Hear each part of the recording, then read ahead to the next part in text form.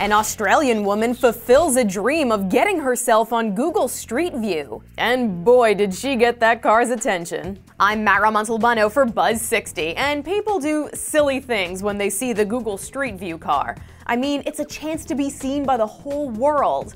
But one woman's mission to get on the map now has her facing charges. When Karen Davis saw the car driving on her street in South Australia, it was the chance she had been waiting for. She chased the car until she got in front of it and then flashed. But local police say it's indecent exposure. She now has to appear in court to answer for her actions. But really, what's the big deal? The Google Maps car catches lots of people in questionable acts. Like these men who really had to go. These women who are just so over wearing pants. And these men who appear to be stealing a body from a mortuary. But this isn't the last the world will see of Karen Davis's breasts. She told local news she plans to skydive topless on her 40th birthday. I wonder how she'll get that photo onto the internet. Buzz60. Now you know. Pass it on.